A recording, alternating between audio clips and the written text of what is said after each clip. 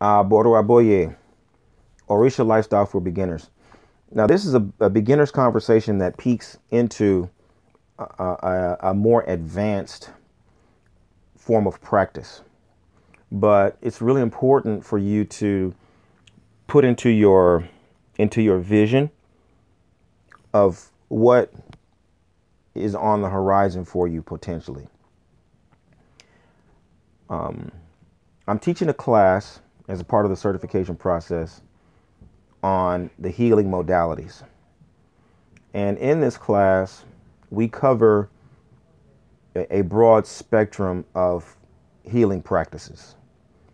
And we cover a broad spectrum of the materials that go into healing practices. And we cover a broad spectrum of the disciplines that go into the healing practices. Okay. So when I'm talking about modalities, the spectrum of modalities, bone setting and trance and divination, for example, when I'm talking about the materials that go into the healing practices, I'm talking about everything from water to a variety of different plants to different animal products. And when I'm talking about the actual practices and discipline that go into these healing modalities, where I'm talking about incantation, rituals, ceremonies, etc. Right? And it's very broad. It's very vast. There's a lot that goes into Yoruba healing. And the challenge for us who are from the outside looking in, we want to reduce everything down in very simple terms and say, for example, Shango only does this, Osain only does that, Obatala only does that. And it isn't quite that. It's not siloed quite like that. The thing that you've got to understand is that all the Orishas do pretty much the same kinds of things. It's just different degrees or different, measurements. So divination, use of natural elements like water and stones and plants and bones and animals and incantations and divination and rituals and ceremonies and trance and drumming and everybody is going to make use of all those elements, but they're just going to be in varying degrees. Maybe one Orisha really has 60% of their healing practices may consist of this, and for another Orisha, only 25% of their healing practices will consist of that. Okay, but they're all going to kind of make use of the same kinds of elements with different measurements. The reason why this matters to you, though, as the beginner, is because if you try to start from the perspective of the Orisha, what's going to happen is that you're going to get drawn in by your first impression of the Orisha, which is probably something very superficial and stereotypical, right? What I call the Orisha zodiac.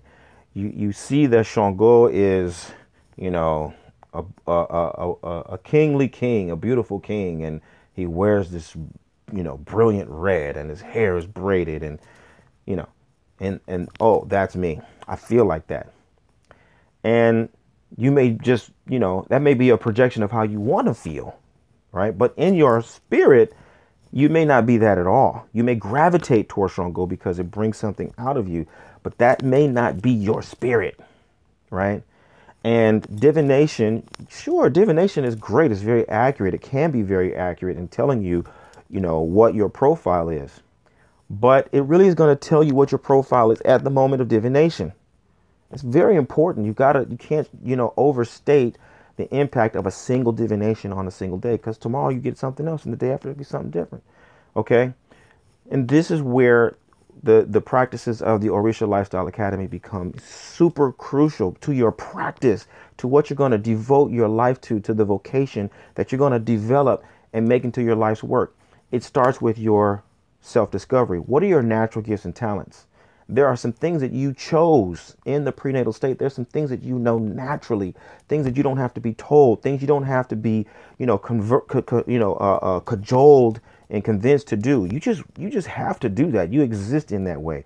Those are your natural gifts and talents. They're yours. They're yours. No one can take them from you.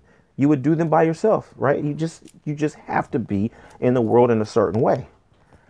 That's where you start. You discover it. You embrace it.